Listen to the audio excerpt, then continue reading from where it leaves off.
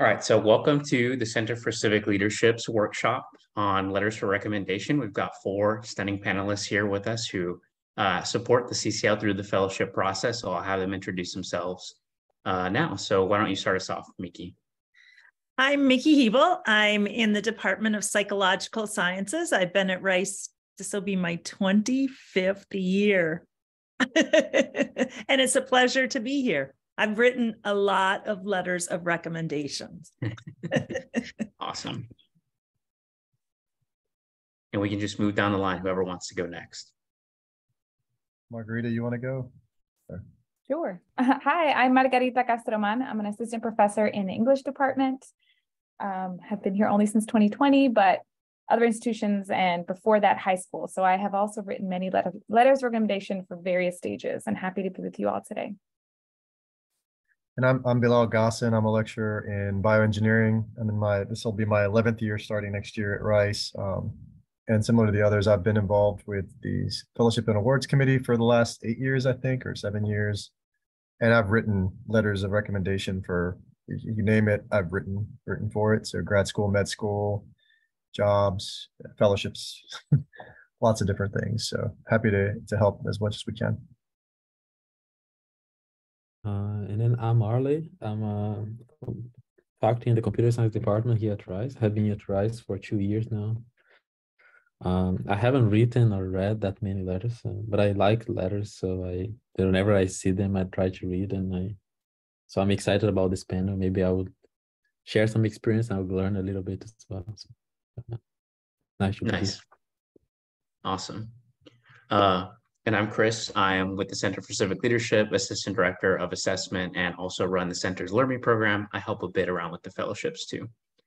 But why don't we get us started? So why don't y'all talk us through what your recommendation is for students to kind of build relationships with faculty and staff in order to get the ball rolling on, being ready to make that letter recommendation request. Sure, I'm happy to start if you want, and then popcorn it to other people. Yeah, that's great. Easiest, and I'll try to be quick so that I don't say everything. And so I would just say, faculty members have office hours, and they have office hours for a reason. That's part of our job. And our job is to have faculty office hours for helping students learn more about the topic and the topics that they're having trouble with in a particular class, and to learn more about the field, right? So there is nothing more exciting for me to have a student come and say, I'm interested in psychology. What sorts of things could I study? How might I go to graduate school?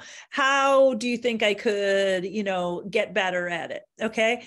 To me, that is such a joy. That's the biggest joy. The worst joy is when people grade grub about one or two tiny things. But when they come in and they want to know more about graduate school, that to me is awesome. So what I would say to students is use office hours. You are going to need 3-ish letters of recommendations.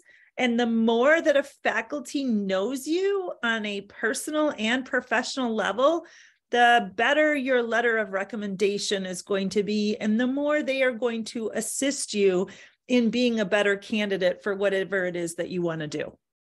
Margarita, I'm going to popcorn it to you. Yeah, I'll pick up from there. Office hours for sure. I'm going to give a little bit of a different kind of bent to it, which is I often have students in the STEM fields. I'm an English professor, so they're coming to my office hours, not necessarily for the graduate school conversation, but they're coming because they want to improve their writing, and they're sharing with me maybe why this particular topic is relevant to why they're studying what they're studying. And those conversations are the ones that I remember when it comes time for a letter of recommendation. So if you're looking for what paper topic you think I will grade more favorably, that conversation doesn't really develop a rapport. I don't really get to see kind of your own passions come out. But if you're saying, I'm really invested in the environment and I'd love to bring that into this class, how can we do that? And then we get to have that kind of collaborative experience of building up kind of ideas and so forth. Those office hours I find so incredibly productive. I love the ones when it's students wanting to talk to me about law school and how English is going to work into that, or graduate school. But I also really love the STEM students who are sitting there wanting to be better writers and wanting to kind of showing me why they're so invested in what they're invested in. And kind of to pick up on that, especially in STEM field courses, the classes can tend to be very large in size. So students really need to distinguish themselves. And that doesn't mean you have to be, overbearing or anything like that, but being interactive in class, asking questions about the material, showing that you're interested in learning more. And as Dr. Hubble said, kind of talking to us about who you want to be, what you want to do, make a connection. So we have a personal connection to you. And remember somebody, if they're 50, in a class of 50 or even sometimes 200 students, it's hard to remember everybody. So, building that kind of rapport, that connection can help a lot so that we can actually speak to your personal character rather than just, they got an A in my class. Yes, no, I agree with everyone said. I think that, like, I guess as a student, you can always try to excel at one, like taking one of your undergrad classes, and then you're gonna get a letter that basically is gonna look like, hey, this student did really well. It was like, top 10, one of the top 10 students that took this class, did really well in the finals and things like that. You should come to my office hours and had very interesting questions. I think that if you take a graduate class, which is moral class, you have a chance to do something like a project, and then your letter can be about your project and how your project was very exciting, how you sort of like found some challenges and how you overcame them. The next level will be if you maybe spend the summer doing research with the faculty, especially in STEM, that's very interesting. Then your letter will be like, I gave a problem to this student, it was a very hard problem, the student did great, publish a paper about this. And this is, I think, the best letter you can get. If you're planning for grad school, of course, or for trying to show that you did research and you have research experience. So they're like these levels, and I think you won't have all the letters to fit in the last case, but I guess it's always good to have letters covering all these cases, and so you should optimize to have like some of these. I mean, I'm talking mostly about grad school, but of course the other letters might matter more depending on whether you're going to med school and things like that. Thanks, y'all. Great insight. Ryan has a question for us here. So he's saying that he's realized recently that it can be useful to provide extra materials, beyond the typical CV or resume, such as bullet points about how y'all have interacted before, information about things that he's applying to, or kind of his personal perspective. And he's not really sure which is the most useful to share or what might be too much. And he'd appreciate any advice on like how much of that extra material would be helpful to share with y'all for the letter writing process. You gonna start, Nikki? Margarita, you start this time. Sure. So that's such a great question, Ryan. And I appreciate that you're already recognizing that there might be too much upfront. And I think that is a really wise and kind of astute insight, because sometimes it is like, I haven't even agreed yet. And it's like all the stuff. I think first it's kind of, would you be willing to do this? Here's the timeline. This is what I'm thinking, kind of a general sense. Maybe attach at that point if you want the resume. But keep that one kind of succinct, and then say, here are the materials and list them. I have this and this and this that I can offer if that is helpful to you. And most likely, if it's someone like me, I will say yes, send that along. I'd love to read that. But I have gotten cases where students who just send me like 6 files at once, and I'm like, it just feels like a lot on the first, especially if they haven't come to office hours. If this feels out of the blue, it can be like a lot on the first kind of go. So maybe pace it a little bit. Would be my suggestion, but have it ready to go so that if they ask for it, yes, send it. You're like, it's coming straight down the pipe. Like, it's not something that you have to necessarily wait too long to send.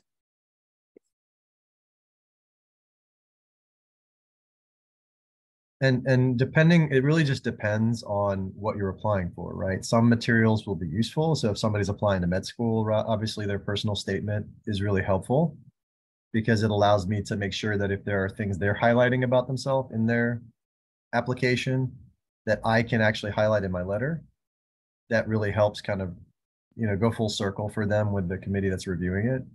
But other times it's just getting to know you a little better. But yeah, I highly recommend being very succinct, like Margarita said, in the initial contact, and then asking them if there are specific things that they would like. You don't have to necessarily bombard them with a bunch of files, but just say, is there anything I could put together that would help you? And that can oftentimes make it easier than trying to guess what you think they need. So it's okay to just ask. We'll be pretty blunt. As long as you give enough time, usually the person, that's probably the biggest factor, is making sure you give people enough time, and then that'll help. Mickey, do you have any insight on this? Yes, I wanted to wait my turn and let Ariel go first. Yeah. Okay. So I think that the advice that was given is very useful. So I think so usually when I write the letter, what I ask the students is their CV, their research statement, or the personal statement, and I ask for the transcript. And I think like as was mentioned by Bilal, I think it's at the like it's the, I think the statement is one of the very important ones, because I want to make sure that what the student is trying to highlight in their application, I also can match that with my experience working with the student. I know, of course, like was said before, this was like faculty to faculty, they would ask different amounts of information in different levels. I know people that ask for a draft of the letter. I don't like to do that. I like to write my own letters, but you wouldn't be, I guess, don't be surprised someone asks you to draft the letter and then they would just sort of like change the wording and things like that. And yeah, but so yeah, it really depends on the faculty, but I think giving enough time is really important. Otherwise the letter won't look great, even if the faculty tries to write it like very late in the night before the deadline. So you don't want to be in that situation. And I would just add, I agree with everything that's been said. The first thing is, the last thing you want to do is come off as being presumptuous and here's all my stuff, do it. And that's one way to really make sure that you're only going to get a partially good letter. But I think if you ask, and you ask ahead of time, and then to me, the next thing I do is I have a template that I actually send to students, and I say, you know, I want to write you the best letter that I am capable of writing. And so if you want that letter, this is what I need.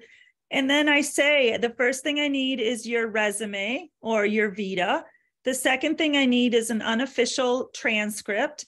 The third thing I need is your personal statement, so I understand exactly what program you're going to and why. The fourth thing I need is a reminder of the classes that you've taken with me, and not only a reminder of the classes, but a reminder of the class, the year, the semester and the year, and the grade that you got. And then I also say, if there was any particular thing that you did in that class, like if you wrote a paper, remind me what the paper was about. Or if you were a research assistant with me, remind me all the topics that you worked on during each of the semesters you were in the lab. And then I add one more thing, which is a 2-paragraph brag statement. And that is because I've done research on biases in letters of recommendations. And what I want to know is, what are the words and what are the sorts of things that you would say about yourself? So I know what I say about you, but I sometimes also like to have this extra wording that I can use. So sometimes if it's really good, and my students are so bright, and the last thing they're going to do is screw up the brag paragraphs, I can sometimes really adapt those to make sure that I'm catering to the special characteristics that students themselves believe they have. The final thing I do is I say, I need all the deadlines. I need it together in one email. We all get so many, just like you all students, we get inundated with emails. And the last thing I want to do is piecemeal 6 different emails together. So it's really helpful, again, after we've agreed, to send it all in one big document. And then what I tell the students is, you know, I'm going to do diligence and send you back a text or an email that says, I've completed your University of Minnesota, or I did these law schools, or whatever it is, so that they're aware that I'm doing it too. And I say to them, if you don't hear back from me, that's a sign that you might want to gently nudge me. And that's, again, because, you know, I have 30 to 40 people in my lab. So I write a lot of letters of recommendations. But to me, that sort of thing, you know, you might go, well, how come they need me to write all this stuff down. Well, the truth of the matter is you might be a lovely student, but there's 100 other lovely students who are just like you over a 4-year period of time. So jogging our memory is never a bad thing. And just one thing to kind of add to that, it's nice when you're giving the deadlines to also state like what kind of submission the letter is supposed to go through. Is it an email we're going to get? Is it that's to a link to submit it, or is it going to be something where we need to email a person? It just helps us know, because if we don't get that email, sometimes it can slip our minds. And so it's good to give us that ping in there that say, okay, you need to write a note in your calendar that this is due. An email needs to be submitted to this person, because it can get overwhelming at times, and we get busy, and it's not intentional, but like Dr. Hevel said, if you get a ton of like requests and you're trying to go through all of them, sometimes things can get lost in the cracks. So always ping us, but don't be like, oh my God, you haven't sent my letter in. Can you do it right now? But just do a nice gentle reminder a day or two before it's due for sure. And if not, a week before, saying just a reminder that this is coming, thank you again for writing. But definitely, be very courteous and don't assume that they're going to write the letter for you, and don't come off saying, hey, I need you to write this letter for me, do it now kind of mentality. Yeah. So you're always asking it, and it's a favor that the faculty is doing for you. We'll all do it, but it is a favor. Yeah, just I think one advice also that I used this before and was very effective. Is like, if you create a spreadsheet with all the applications that you have, and then the deadline, and then whether that letter has been submitted or not, then when you send a reminder, you can say like, okay, these are the letters, and then the faculty can easily see which letters are missing, and then see like in your spam folder whether there's some request that ended up there. So that really helps me, like if you have that organized in a spreadsheet, instead of like just receiving an email like one by one saying like, hey, this one, the deadline passed, so this one, the deadline is really close, things like that. So the spreadsheet is very... Yeah, I'll just jump in and add something. Also, if there's been, you all hear me? It says my internet connection's unstable. Yeah, okay. If there's been a major change, I had a student, right, who changed their pronouns in between when they were in my class and what they're using to apply for graduate school. Make sure that you let me know that, or your recommenders know that, right? If there's been a last name change, I had a student who changed their last name, and it actually became really hard for me to kind of parse out, because on my roster it was different. So kind of highlight that, say like, also, so that I can kind of piece those together and not kind of get lost in the weeds on some of those details that are incredibly important to students. And then I tell my students to give me a 2-week kind of reminder, and then write a 1-week reminder if I haven't emailed you. I had a student this semester who emailed me, I think every 3 weeks, and that was too much. So also be strategic in how often you send those gentle reminders. I think if you haven't heard, right, and it's been a while, then maybe 2 weeks before, and then maybe 1 week before is fine in case people are traveling or so forth. But also be mindful not to inundate the like, hey, it still hasn't come in, it still hasn't come in. We'll get there. Right. I haven't forgotten one yet. I doubt most of us kind of do. So gentle reminders that aren't too much. You want to keep your recommenders really happy and excited to write that letter. Nice. I was going to add one more thing too. That's just a really kind thing to do.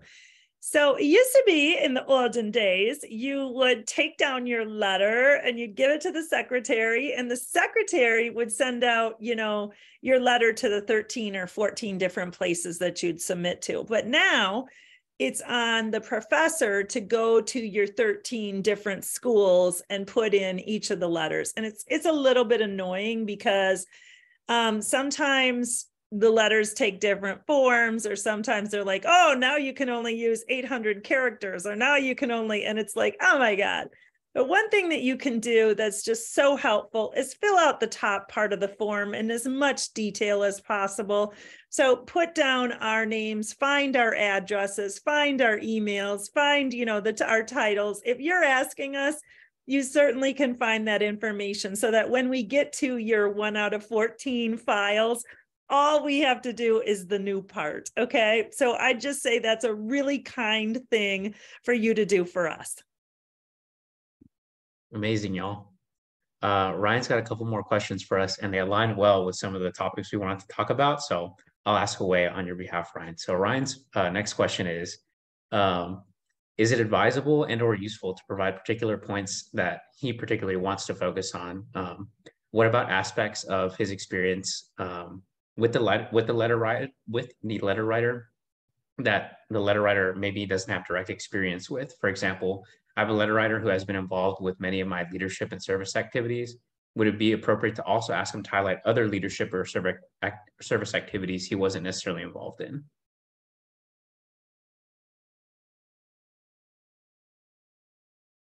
Bilal, you want to take that first? Sure, yeah. So I think it's always okay to just give us idea of kind of what you want us to highlight. I think that's always a positive.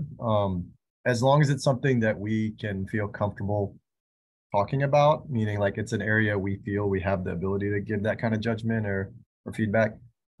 Just make sure it's not something that's outside of our wheelhouse, in the sense of like, I can't really speak to this about you because I haven't seen it, right? So I think in that case, you don't want to ask somebody to really speak onto something they don't know about you.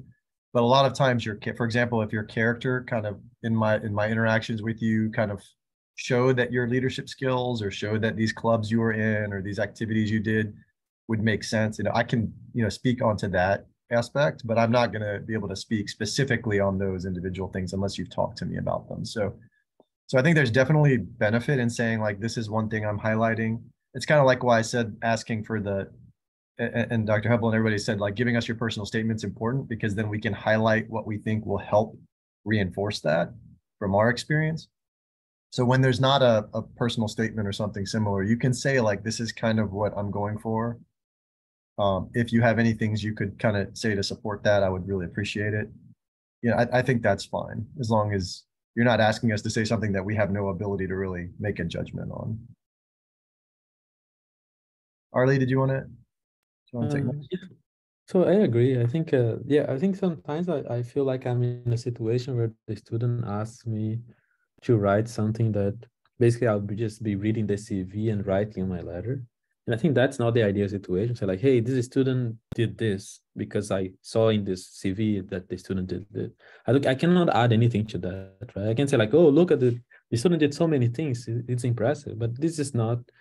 So I think it's good when the faculty or the letter writer can say something beyond what you can write in your CV. So I think that's one. And I think it's also important to have some common sense again, like that, in the sense that, because I have had situation where say the student didn't do well in my class and then came to me and said, hey, can you write me a recommendation letter? And I was like, hey, but you didn't do well in the class, and I cannot say like, right, the only thing that we did together is that you took my class and you didn't do well, so what am I supposed to write? Like, right? So I think that's you have to be sort of like strategic in the sense that you need to have something, and it doesn't mean that you have to do well in all your classes, but when you go to a faculty and ask for a letter, I think one of the criteria that should account for is that faculty should have nice things to say about you, right? Things that are going to make your application stronger. So I think that's there's something else to keep in mind when you're asking for that. I think Margarita, I think have Sure. Yeah, I had like a knee-jerk reaction to the question, which is a good question. I think I understand the desire to want to have kind of all the parts of your CV represented in the letters, but I think being very tactful, if you feel like this is a particular person who has enough experience with your leadership and service outside of class that they can bridge that, make that connection, that's one thing. I have had students try to have me speak to something where, again, to Bilal's point, I either don't know too much about, or you don't want to make your recommender feel like you're telling them, this is how I want you to write my letter, right? You want it, so I think asking with tact, if it's a particular person, is really just kind of finesse it so that it doesn't feel like you're trying to kind of control the message, because you should trust, hopefully, that your relationship with this person, your time, what you've demonstrated is going to bring all of that out, even if it's not in the exact kind of language and way that you would have crafted. So just be kind of careful with that, because I know my initial thing was like, well, I'm going to write the letter. Like, I got you, it's fine. But I don't want to dissuade you if it is someone that you think maybe is really specifically, particularly qualified to speak to something. And I would just add that I think when I write the letter, one of the reasons I want all these components is I kind of want to get the gestalt of the person and figure out what are they doing outside of, like, ideally? So Ariel, you gave an example that has happened and you're like, shit, what are you asking me to do? And then the question becomes, well, maybe you're the best person they have. And then in those situations, depending on how much I like the student or how much time I have that week or how generous I feel, sometimes I say, well, let's go out for a coffee and talk. And so I'll try to get to know them a little bit, but it's hard sometimes because we're all so busy. And, you know, the important thing for you to remember is you're just one of the many, many people who are writing letters for, you know, that we're writing letters for. But one of the things I do try to do in my letters is actually get a sense of what you are doing outside of the context I see you in. So I actually am a little bit different from what I've heard said so far. I do comment oftentimes on what I see on the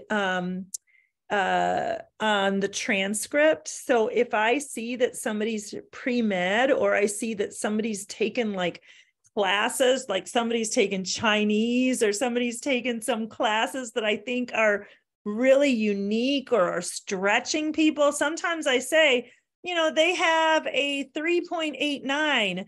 And this is in spite of the fact that they're taking really hard classes such as blank and blank. So I'll try to highlight certain things, or I'll say, you know, this is their experience in the lab. Outside of my lab, they're also involved in, and I'll list some of those things. And it's not necessarily just a regurgitation of what they have on their resume, but I'm trying to highlight and make sure that if something is really extraordinary, then I am hitting them again with it. So in terms of your question, Ryan, I don't think it's bad to at all say, you know, one of the things I was going to hope for is I've had you for stats and for mathematics. And what I was really hoping you would do was emphasize my statistical knowledge. I don't think that's a problem at all. And I think you can also say, you know, this position is about leadership. And I just wanted you to know I'm a leader in this, this, and this. And then you've seen me in this leadership context. I don't, again, think that's so bad. To me, I'd be like, let me tell you what this guy has done and how I've seen him in the leadership thing. And then I might at the end say, outside of the capacity that I've seen him in, I know that he's also doing this, this, and this as well. So I don't think that's a problem. I think you get into a problem when you do try to write the letter for the person or say, and make sure you do this, this, and this. Okay, so I think you really want to hear the cues of when the professor says, this is what you can give me to be helpful, you know? Yeah, and I agree. I think, you know, and to clarify what I meant was just, it's mainly like, you don't want to ask them to go way outside their box where they have no ability, like I said, to make that judgment. But if I'm saying, okay, I've seen this student in the lab, seen them in class, they've been doing great, they've taken on team leadership, and they're doing all this while doing all these, and really great in my class while doing all these other activities, which are very time involved. So it really shows a strong student. Yeah, that will definitely be something that can help. And then just giving us like what your, like I said, what your goal is for the letter can help. And then just kind of give us a little bit of insight of what you're hoping for. Yeah. I think as long as it doesn't come off as, I need you to write a letter that says this, you're always going to be okay. So as long as you're not seeming to be pushing it, I think that's the safe bet. But always giving us more direction or opportunity to kind of see that. It can help a lot of times our letters not be generic, sometimes, and fit more what your interests are for your application specifically. Cool. Just one. Can I just add something? Yeah. I think it's something, I really like the comments. Like, I think one thing that I notice sometimes, I mean, about this, like when you can give guidance on what you want in your letter. I mean, in my experience, which is very short, I have seen two cases. One, the student has no clue what should go in the letter. And the other one is the student has a kind of like misguided view on what should go in the letter, like what other people would like to see in the letter. And at least you should be able to hear some feedback like about those as well. Like, I haven't seen like many cases of the student who actually can like teach me how to write a good letter for them. Like, because again, you haven't read letters, like, so you probably haven't seen many of those. So I think that you should be open also to sort of like, okay, so reframe the way that you sell yourself, or reframe what you think your letter should look like based on people that have been reading these letters for some time and have been writing them for some time. Awesome advice, y'all. We've got a couple questions around deadlines and timelines, which I know we've touched on a bit earlier, but is it advisable to give early deadlines to letter writers, or is that a little bit dishonest? And then, tailored to that is, if you do have a bunch of applications and you know that you're going to be sending out quite a few letter requests, how can you go about asking those so it's not overwhelming for letter writers?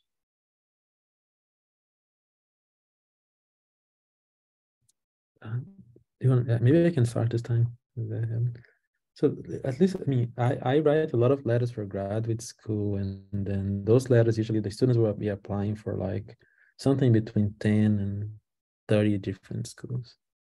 So for me, what helps is like, okay, this is the list of schools where I'm going to be applying. These are the deadlines. And right, and like if it's in a spreadsheet and there's like a marker on like where, like, I think it's a kind of like having a fake deadline might be not great, because someone might kind of like write that letter overnight to make sure to make the deadline, just to find next that deadline actually didn't exist, and like, well, I could be sleeping and I could have written the next day. So I wouldn't do that. I think it's good to be honest with the deadlines, and maybe you want to say like, hey, it would be great if like, I can submit everything maybe 1 week earlier, just like for safety, or maybe like 3 days earlier, just for safety, in case, like, so people don't have internet on that day of the deadline and things like that. But I wouldn't have a fake deadline. Yeah, I wouldn't do a fake deadline either, because we can often see the deadline when we log into these anyway. So to Ali's point, that you're going to log in and be like, oh, I could have been doing this tomorrow. So again, nothing that's going to maybe set someone to be a little grumpy. You just don't want a grumpy letter writer. And then for the spreadsheet, the most effective sort of methods for the spreadsheet is to not send me the spreadsheet that you are using for all of your materials. Because I've had students send me the spreadsheet that's like everything that they need for every school, and then I don't see what I need, which is just right, the like name of the school, the deadline, maybe is there a particular committee that I need to like address this to, like make sure that spreadsheet that you're sending your professors is synthesized so that it's really only what we need, and not all of the different pieces of information that you're using, which I know when I applied to grad school, that spreadsheet was massive, right? So kind of pare it down so that it feels manageable, and then send it either as a PDF, because not everybody's using either Excel or Google Docs. And sometimes Google Docs, for those of us who aren't as super comfortable with it, isn't great. So just a nice, simple, kind of easy doc, I think would be your best bet for many schools.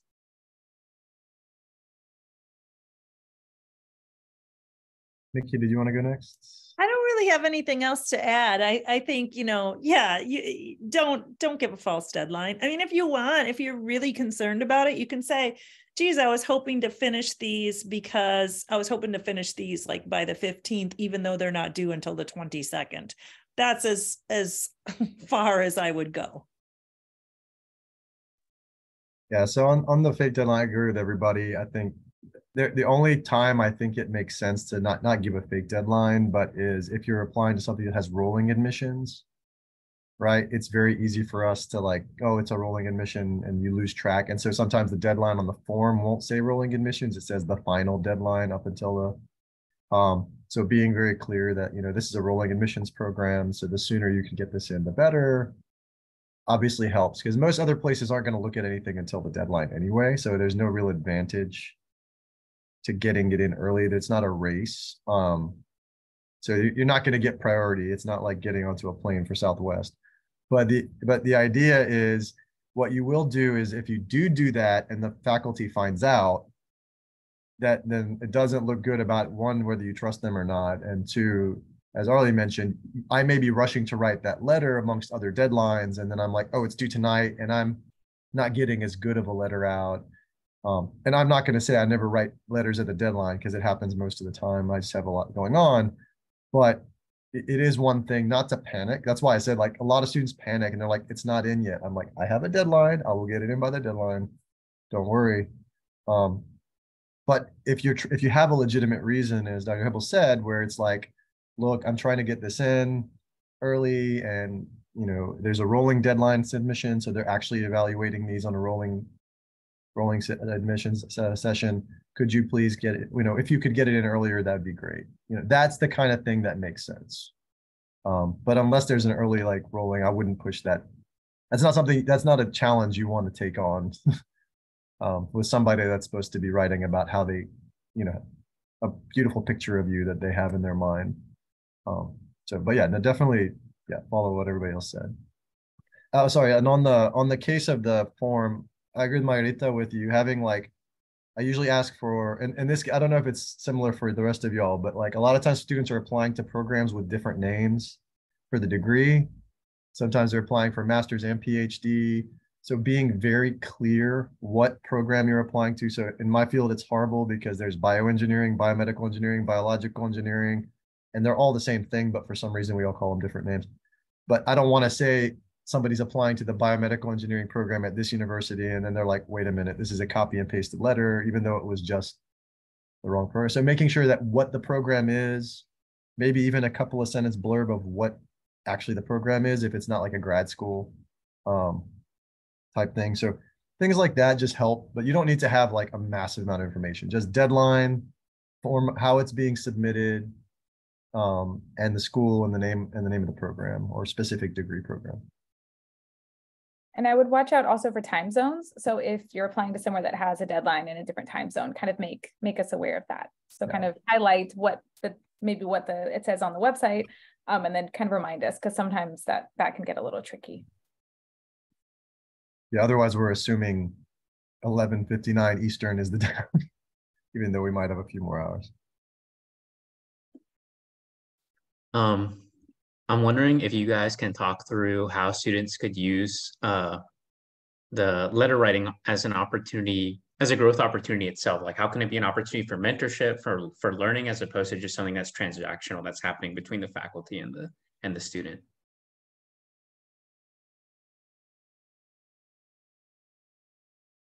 Mickey, you want to?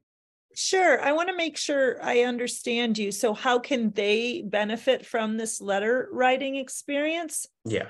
Even though well, I mean, I again think that ideally, the more we know the student, the stronger and the better they're going to fare on the letter. So for me, I don't want it to be totally transactional. I'm just getting to know you because I want a good letter. What I think is really beneficial for the student is if they get to know the professor who's writing them a letter, because they've done work in their lab, or because they've gone to their office and tried to find out about the field, or because they've sought, when I'm working with my students, a lot of times if they're getting a letter in my field, I've actually come up with the list with them, or I've told them, here's who you might want to include on your list. So I try to take a very developmental approach. And those are people who generally ask me there's kind of two different sort of categories. One is the people who don't know me that well, but have done well in my class and are just going to ask for that letter. And those are harder to write because it's just I don't know as much. And for me, I'm still going to do diligence and ask them for the paragraph about themselves, for any special, and thankfully in my classes, there are papers that they do or projects, so I can talk about those. But the other group is much more of a, hopefully through this letter writing experience, they're thinking about, again, how would they brag about themselves? They're thinking about what, why are they going to these programs? So if I ask for the personal statement, hopefully that forces them again to be more thoughtful about who they are, where they're headed, and why these particular programs. And I think a lot of people don't apply for awards and don't do certain things that they could be eligible to win, because the process does take a long time. But I think in all of these processes, when you are applying for things, you get to know yourself better, and you get to know what it is you want and what it is you don't want. And I think you're smarter. So even if you don't get the Lowenstern this year, you might get it next year, and you get to be smarter about the process. Or, if you get rejected, you may learn, I didn't do this one thing that I'm going to do better. I know a lot of students will also talk about how if they're sending to 13 different schools or something, they'll go back and they'll look and they'll go, oh my God, I put Michigan State instead of, Columbia. I forgot to change it. So, I think it's just like they're asking us to be diligent. Hopefully in the process, they're being really diligent and careful. So that's what I'd say. I would say as an English professor, I've had some really good experiences with students who the semester before they even ask me for the letter, they say, could we sit and talk about my diversity statement? Or could we sit and talk about my personal statement? And it gives us a chance to have a conversation that does not feel, yes, they're asking for a favor, and I'm not saying that that always works or that I necessarily always want that. But I do think for some students, it's been really helpful, because it shows that they want to actually send out the best version of themselves, that they trust me to help them kind of in this process. I get to know them so much better. And then when it comes to asking the letter, I'm like, of course I'm going to write your letter. Like, I know so much about you. Like, this has been a great experience.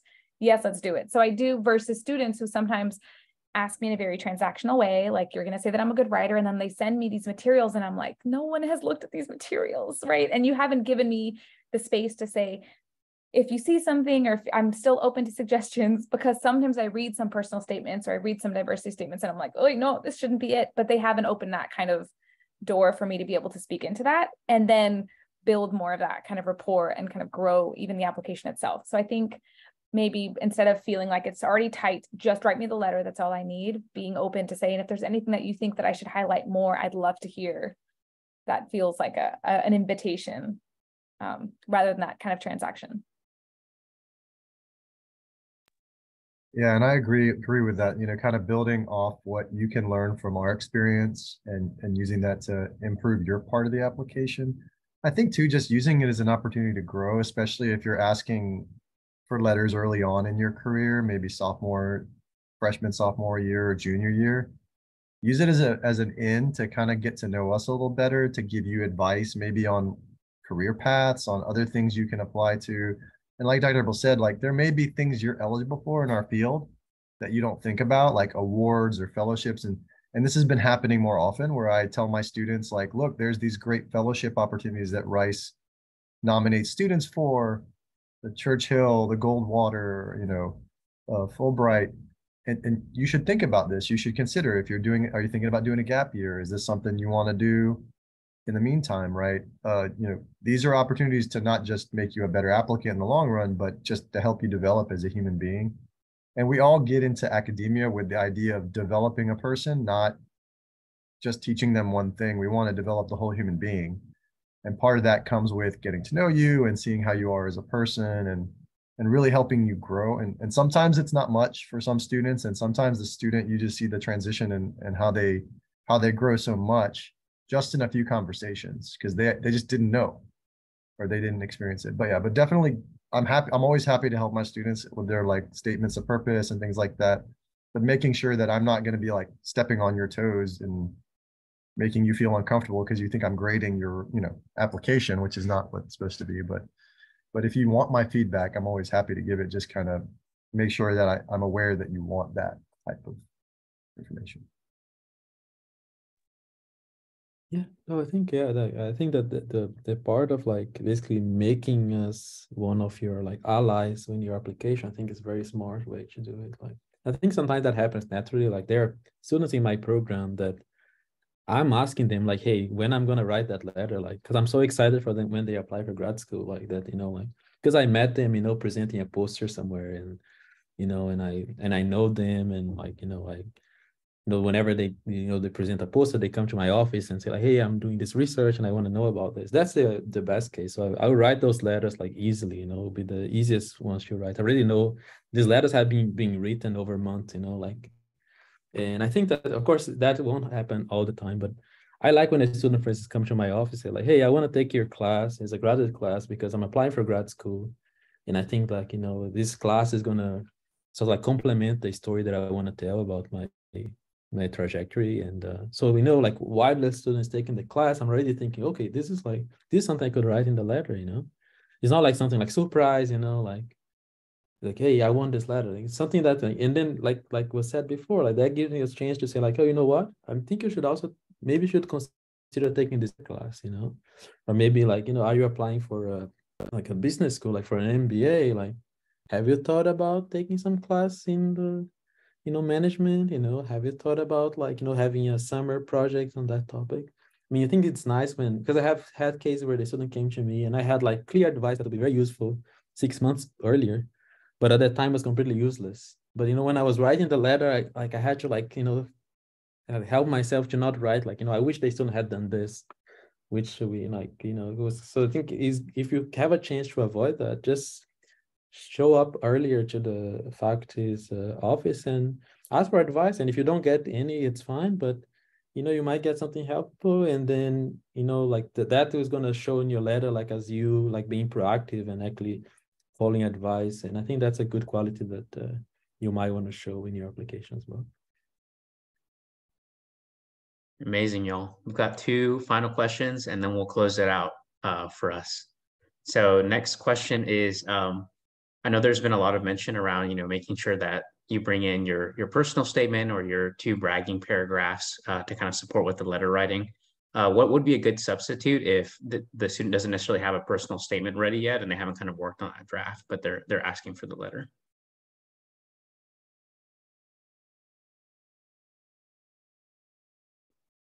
I'll start, I guess. I'm just going to be blunt. I wait for the personal statement. So rarely is the deadline for the letter of recommendation before the personal statement.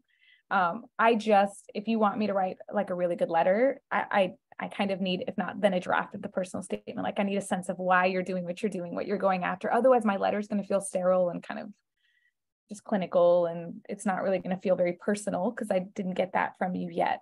So even if it's not complete, a draft would be great. Or it's okay to say, I'd love this letter, you know, I would be able to get you the personal statement by this date. And then in my mind, I'm like, okay, I'll write the letter around then when I get the personal statement. Rarely have I had only one time did I have a student at Rice who needed it before the personal statement was done. And I guess they were going to work on their personal statement up to the end. And I know that I didn't feel as jazzed about that letter because it showed me that they didn't even have a draft that they could get me, which isn't like a great sign. So.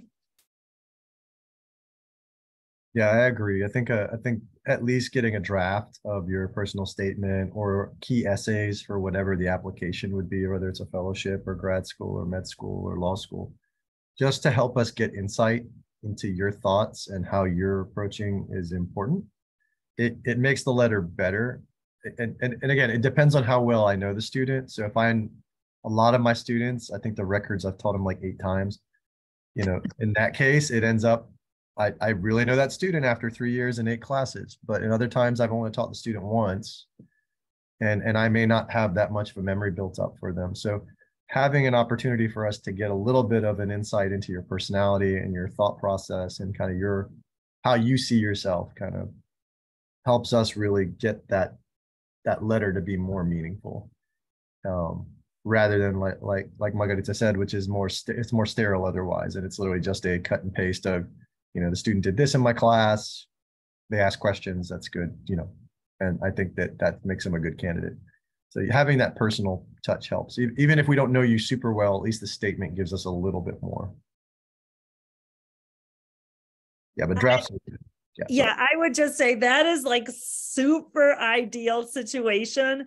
Sometimes if they're in my lab and I know they're going to go to graduate school, I don't need to see their person. Like those are the ones, if I know them really well and I know they're going to go to graduate school, they've taken a class with me, as you said, Bilal, then I feel more comfortable going, I'm going to get a head start on these, because letter of recommendation time is like usually October to December. And man, sometimes I write letters for 15, 20 people.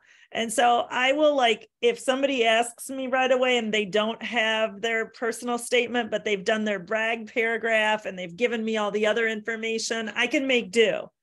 But there's some cases where you simply can't. If they're doing an NSF, one of the things that it gets judged on is how well you say you've read over their project and you think it's doable and feasible and it's going to add to the literature. So again, there are times when students just don't have their shit together. The deadline came really quickly, or, there's times where we are applying for things together for the student because we just found, oh, there's a summer research program and you got to apply to it because the deadline's tomorrow and I'll write you the letter. And so we're doing it, in sync. But I think ideally it is exactly what Margarita said, which is, you're waiting, you have all the pieces of the puzzle, you get the gestalt and it happens. But in the absence of that, then you say, oh my gosh, I'm so sorry. Also, we like chocolate, especially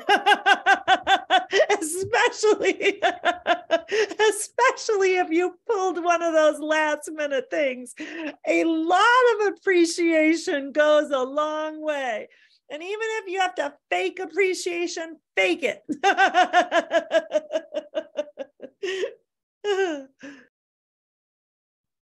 No, I agree. I think it's based on a lot of things that we said here, right? Basically, you're trying to help the faculty or the letter writer to remember, like, the nice things about you to write in the letter. I think the most recent thing that the faculty remembers on you is like, hey, I'm applying, but I didn't have time to work on my personal statement yet because I'm a little bit late, but can you write the letter for me? It'll be hard to write like, this person is really dedicated and organized, and really well prepared for a grad school application. I mean, you didn't even finish your statement yet. And it's not like your statement will be like much longer than like my letters. Definitely will not be like, if I combine all the letters I'm going to have to write, I'm going to be writing more than the student. So I feel like, it's kind of like, I mean, it's kind of part of your job to have a nice statement, especially for grad school application. I think if you haven't even started your statement or you don't have like a reasonably good draft at the time, you probably should have started a little bit earlier. So especially because it's early right now, so I can be honest and ask you to start early. Probably if you ask me in the last minute, I will not give you the speech and say like, hey, you were late, but these are different situations, right? I think, like now, given that you have time, just start writing your statement as early as possible to make sure that when you ask for the letters, the statement looks good already. Yeah, and I would just say that, whenever you're asking for the letter, if you're asking way in advance, like it's important just to give us a framework of when you expect it to be done, like was mentioned before. Like I expect to have my stuff done by the end of the summer and we'll get it to you then, but this is not due till October. So, that kind of, structure and advance notice and kind of guidance will help. Like, I'm not going to worry about it until you get that to me because I have plenty of time afterwards. But there are times, and we all want to help our students. So I've had times where students come to me and they ask me for a letter the night before it's due. And they're like, I've even had them come the day it's due, 3 p.m. this afternoon. They come to me at 11. Can you write something 11 a.m.? And I'm like, well, I mean, I can try. But and I'm not going to blame the student. Usually you just want to make sure you're giving as much notice as you can, but sometimes you just find something and it just wasn't available and you just saw it today and it's due today. But as long as you're giving advance notice and then giving us time to look at what you're doing, it makes sense. So, giving us that information is important when available. Like it'll just help so much. All right, y'all. Last question. How can our students show their appreciation to you? What type of updates should they be sharing after the fact, after their letters, or should they be sending you guys thank you letters, giving y'all updates? What do y'all appreciate in terms of that? You know what I appreciate the very, very most is when they tell us where they're going. So a lot of times the students will be like, you've written them 13 letters and then you don't have any idea did they get in or where did they go? So I kind of say, in addition to those 6 or 7 points, I said, let me know where you get in so I can rejoice with you. Talk to me if you get into more than one place so I can also help you like get excited and finally let me know where you end up going. To me, that is even better than the chocolate or the letters. Of course, this is the art of gratitude, and there is nothing better than a handwritten message that just says, you know what, thank you. And that just to me goes a long way. This is Manners 101, but as well as that, it's really nice to know where did they end up? Yes to the handwritten letter. And I had a student, I've had a couple students who, when they study, maybe they're doing some program abroad, they'll send me a note from there, which has been the most it's like a postcard. It takes 2 seconds to write, just to say, thank you.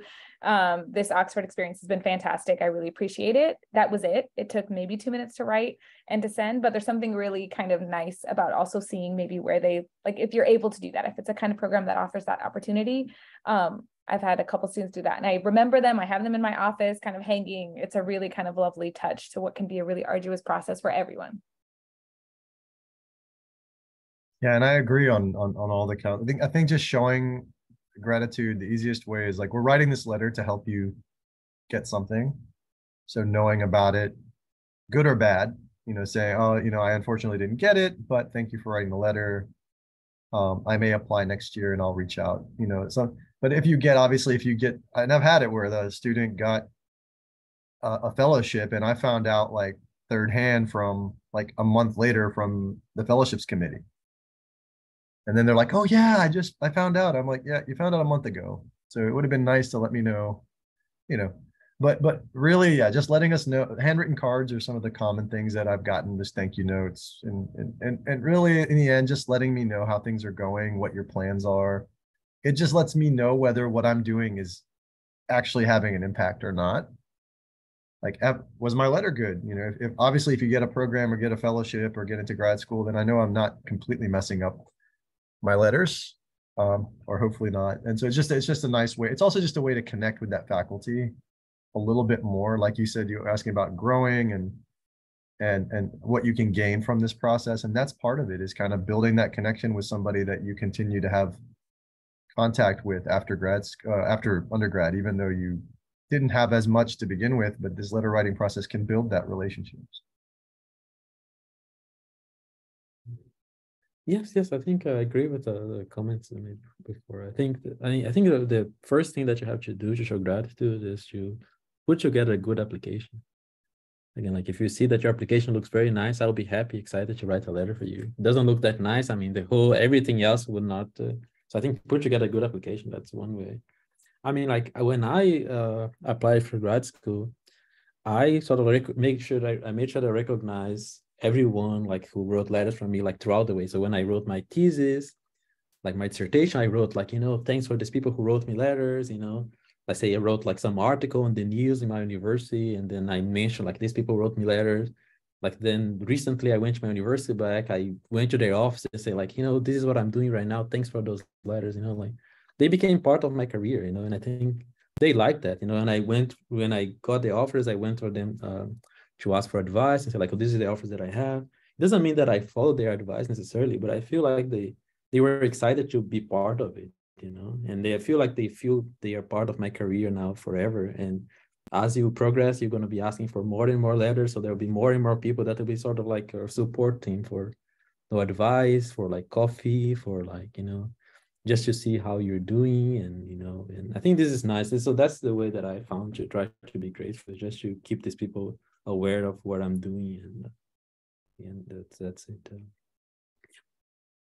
I was going to add one more thing to that. Every once in a while, I run into a person who will say, oh, I was going to ask you to write a letter again, but you already did that one time and I felt bad. And I'm like, are you out of your mind? Like, if I write a letter for you, it is so easy for me to update it and repolish it. So once you have somebody committed to supporting you, please feel free to go back. And, nothing is so joyous. I think you kind of mentioned this, Bilal, which is, it's really lovely when you write something for someone who's a sophomore. And then later you get to update it. And then you see, oh my gosh, look at how far they've come. So never worry about going back to somebody you've asked to write a letter and to ask again, because that's what our saved files are for. And it'll be a better letter. I was going to bring that up too. Like, it's going to be an infinitely better letter because we have all that we already wrote plus everything we get to add. It's going to be fantastic. So prioritize those people who clearly you've developed a relationship with. All right, y'all, we're at 7. So I just want to make sure we close out for everybody, but really, really appreciate the panel here today. They gave some amazing insight. And of course, this will be recorded as well. So if any of you come across students who want any more advice on letters of recommendation, you say, well, I've talked for an hour about it. So I'll share with you the link on that, but appreciate y'all so much. Have a great evening. Thank you for holding this, Chris. Yeah, thank you, Chris. Thanks, everyone. Everyone, good luck. Thank you.